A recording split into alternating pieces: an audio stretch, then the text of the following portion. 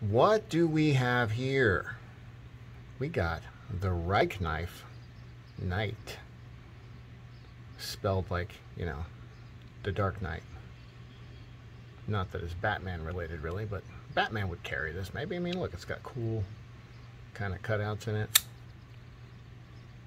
Kind of see through it. Maybe you could throw it like a batarang. Yeah, I don't know. Anyway, it's a Knight.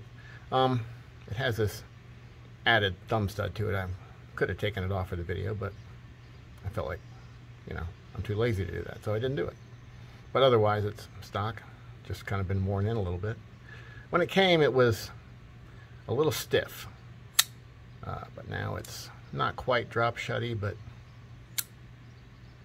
you would say shake shutty. Rike is an interesting company.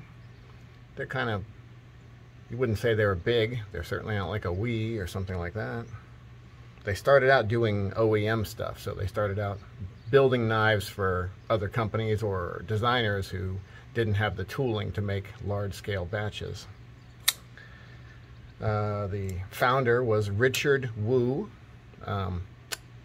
That's your history lesson on Rike. Richard Wu was a guy who liked knives, basically, and also knew about machining. It's not a small knife, that's for sure, although it's a little, you would say, not very tall this way. It feels kind of slim top to bottom. Width-wise, it's pretty standard feeling, but a little short this way for how long it is. It's almost a 9-inch long knife, 8 3/4, something like that, maybe 8 7/8. The blade is almost 4 inches.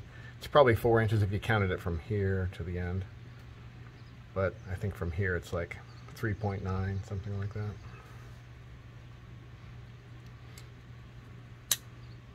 Great action, really, after a little break-in. Titanium handle, obviously, and M390 blade. Fairly thick blade. I think it's, what was it, 4 millimeter, 0.15 inches. So not thin. I had to cut this thumb stud out a bit to get it to fit on there.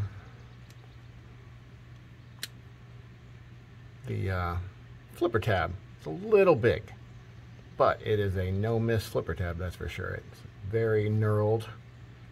Lots of jimping, knurling, whatever you want to call it across there. You can't miss that sucker, and you can't really misfire it. It's not happening.